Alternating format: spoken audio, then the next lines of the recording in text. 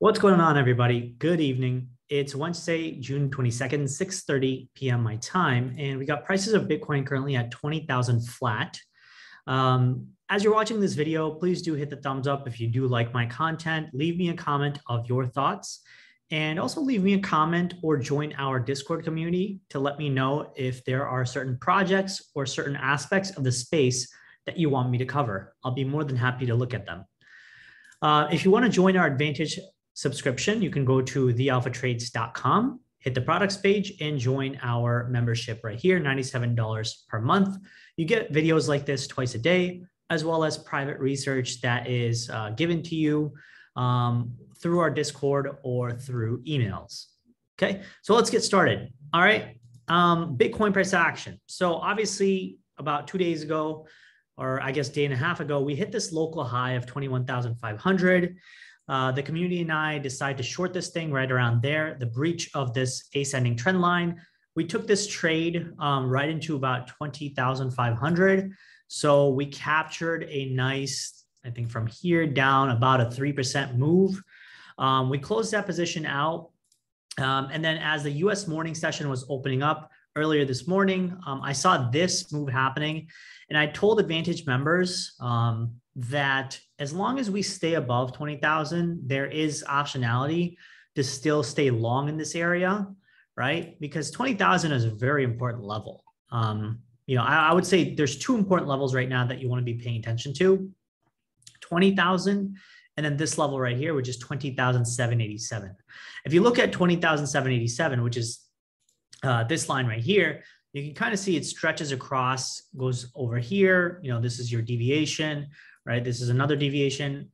Once it breaks down, rejects this level, and then sells off. Okay, so that's a pretty critical level that I believe that the market is going to try to respect. And of course, the $20,000 level, which is hugely sort of interactive right around this price action, what we're seeing right now. So I think that as long as you can stay above 20,000, I think that's a potential long. If we start drifting down, start rejecting this area like this, we start breaking down, I think that's probably a short stop up here. And I would aim for this as your first target profit, and then probably these lows around 17,500 as your next target profit. Okay.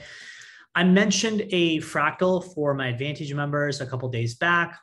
I'll mention it one more time. It kind of looks like this. If you look in 2018, right, once we had that flush from 6,000, once we broke that floor of 6,000, let me see if I can pull that up for y'all real quick. Okay, here's kind of how it looks, right? This is the current price action right now. Okay, if you look at this, right, see this white behind it, these bars, this is what happened in 2018. And this, all in the red and green, is all 2022. Okay, so look at the similarities of what we're going through right now, and then look what happened way the heck back here in 2018. Okay, check this out, right? See that price action? Oops. I think if you look at it carefully, I believe you can make some sort of case that we are just moving away from this high, putting in this floor. Might pop up a little bit, and then we might start our descent back down, which could be, the targeting of these lows. Okay. Now it doesn't have to be exact, right? I'm not saying that these fractals have to play out exactly the same way. In fact, I'm actually of the opinion right now that we're probably going to chop around closer to the highs, between 20,000 and 21.5 for maybe a couple of days. And that will probably give relief to altcoins. Not Ethereum. I think Ethereum is going to struggle. I think Ethereum is tied to the hip with Bitcoin, but I do believe that things like Solana are going to play out pretty well. I think Rune, AVAX, Atom, and Matic, I've got my eye on. Especially Matic. If you actually look at Matic, we have a inverse head and shoulders pattern right here being created.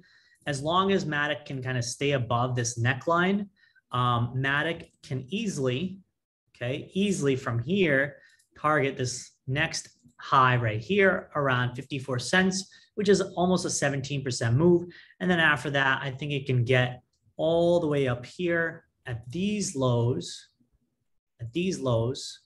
around 0.56, which is around a 21% move. Okay, so I'm just letting y'all know, my thought process of what's happening with alts. I personally believe they're going to squeeze more. It may not be Matic individually. It may be other alts. And I want to talk about some other alts of why I'm focusing on certain aspects within crypto versus, just some random altcoins, right? So let's first go to Arthur Hayes' article, Floaters. If you haven't read this already, a fantastic article of how he sort of sees the space right now.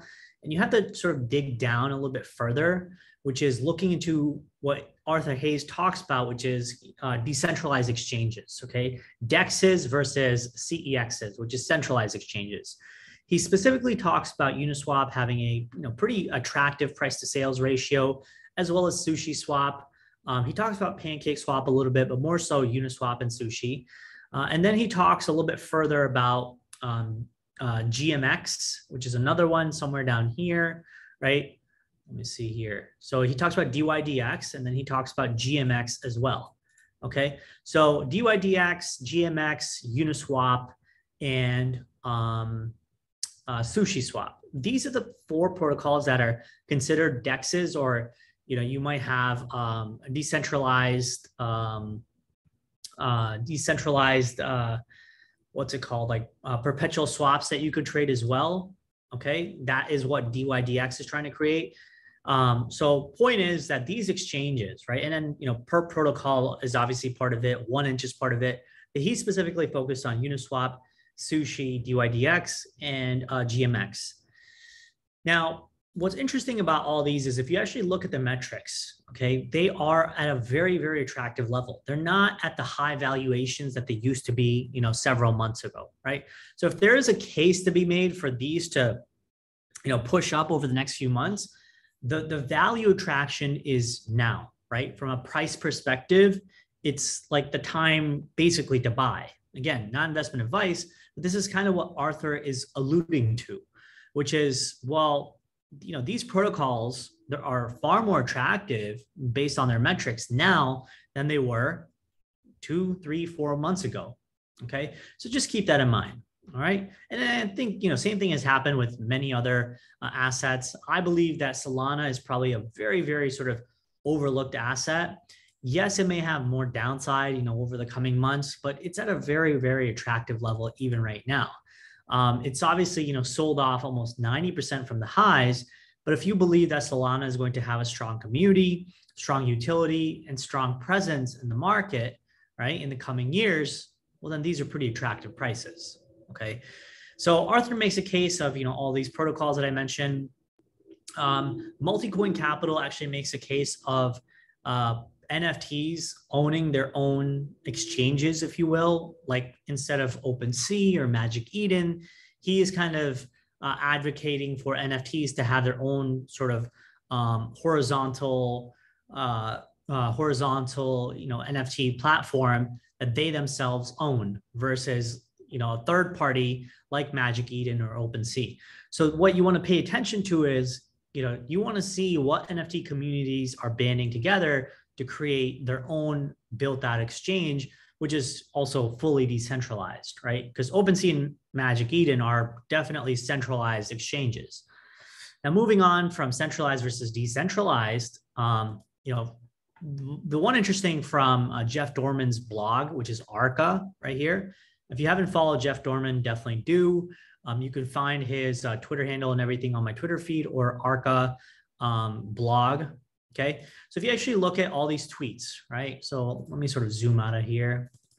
So Matt Huang talking about, C5 versus DeFi and all the issues that DeFi could have hopefully avoided, if DeFi was a bigger thing or DEXs were a bigger thing, right? So what he says is we're likely to see both DeFi and CeFi blowups, but DeFi is revealing its many advantages. Most DeFi seems to be handling volatility pretty gracefully. Many saw the Luna UST blow up coming from before the crisis, given DeFi's openness and transparency, right? Tom Schultz, Celsius and 3 Arrows Capital may be in crypto, but the systems they run off of are archaic, opaque, and unclear like the traditional financial institutions that preceded it, right? So he talks about, a case for DeFi here, and I think he did it in a Twitter Spaces as well. Alex Kruger, who talks about, the interesting about, I'm sorry, let me go to the other tweets real quick. 3 Arrows Capital and Celsius collapse has nothing to do with blockchain transparency. Again, talking about DeFi, talking about, what we're actually trying to build in crypto, which is decentralized finance, DEXs, as well as, no middleman or no CEO or anyone who could stop those transactions or create a, massive market risk, right? Let me see here. So Santiago or Santos, every collapse is coming from centralized institutions, as you can see, or centralized pretending to be decentralized. This reinforces the need for DeFi. If you can't audit and control your collateral 24/7, 365, then it's not DeFi, it's CeFi, right? And then finally, Chris Bernice, someone who's been, part of the VC and Ethereum space for the past several years. On the whole, true DeFi's functioning has been remarkably resilient, while CeFi suffers from old age risk management problems, right?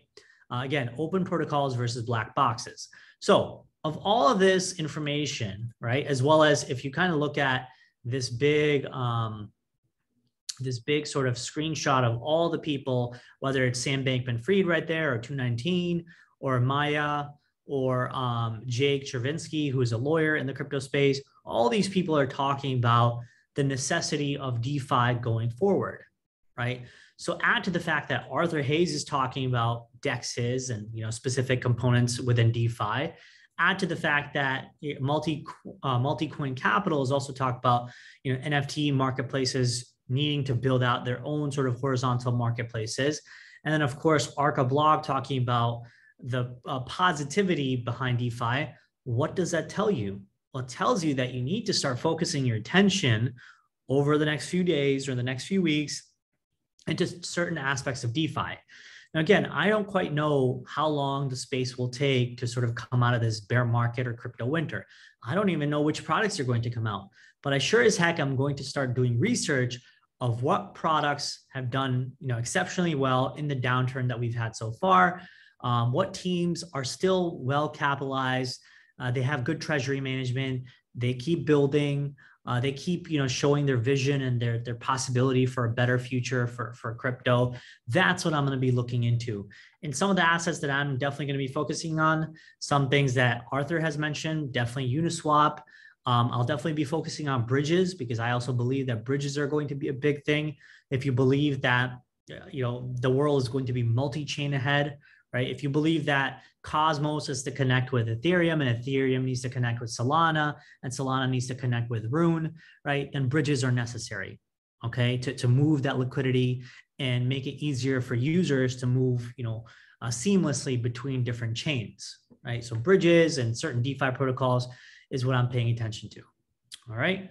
So, all of these things I just want to state and mention to y'all that in a down market, this is where you need to start doing research, right? This is where, this is where the kings are made of the next cycle. Don't just give up and don't just say, well, it's a down market and I don't need to do anything. Our community has been in the down markets and in the up markets since 2017. I grinded all the way through the bear market of 2018 and 19. And you can look up all my videos on YouTube. You can ask any of my community members on Discord or Twitter. You can look up all my tweets, everything that you need to look up, right? I have grinded all the way through those markets. And one thing I can tell you is you have to stay resilient, right? You have to sort of be willing to come in and day out, put in the time, put in the effort, do the research. One thing I see, from most people in the crypto space and down markets is they decide to leave. They decide to stop doing research. They decide to, stop, basically putting in their time that's necessary to grow the space or to grow their investments or to invest in themselves or invest in crypto. And that is not going to work. You don't just get to enjoy the bull market when, it's in the middle or at the top without having to sort of recognize that bull markets are born out of bear markets, right? And if you're able to capitalize at the bottom, range of the bear market, you will, fully utilize the upswing of the bull market, right? You'll maximize, far greater returns if you do put in the work in the bear markets. All right, so just keep that in mind. So anyway, that's pretty much it. Like I said, Solana and all these other assets I'm paying attention to. Look for squeezes over the next few days because, we may have a whole lot of chop here. Solana could pull down another, 5-7%. Keep an eye on this ascending trend line. If Solana breaks down, keep an eye on 31 to about $30, somewhere down here. And as long as it kind of stays above this ascending trend line, Solana can still, push a little bit higher towards $40, $45 or something. Okay. Same thing, I'm paying attention to AVAX as well. I think AVAX looks a lot weaker than Solana, but as long as AVAX kind of maintains, as long as AVAX maintains above this low of the range right here, right? It's possible that it could, push up from here and maybe even creating an inverse head and shoulders like this. Okay, so just keep that in mind. Make sure you keep an eye on the opportunities for the long side as people are aggressively bearish in the current market. Now, I'm not saying that you need to start getting long right away and you need to start levering up or anything. Again, not financial advice. I don't think it's necessary to get levered up anytime soon in the market. Personally, I think that there are going to be far more opportunities that the market is going to give us over the next few months. For now, I'm just looking to trade the range. I'm looking for, oversold conditions, to capitalize as long opportunities. And then once people get too bullish right near the local range highs, I want to start shorting, right? So I'm playing the range, playing the internals, and that's, the best I can do. Okay. Again, if you like my analysis, make sure you hit the thumbs up. Make sure you join our Discord community. The channel link is below or in the top right of your video. And then, of course, thealphatrades.com. Join our membership. I promise you, you will not regret it. We've been here since 2018 and 19 bear market. We were here for the 2017 bull market, and we're here now in 2022, and we'll continue to be here. Okay. If you like this analysis, come join our community. Until then, take care. Good luck. Talk soon.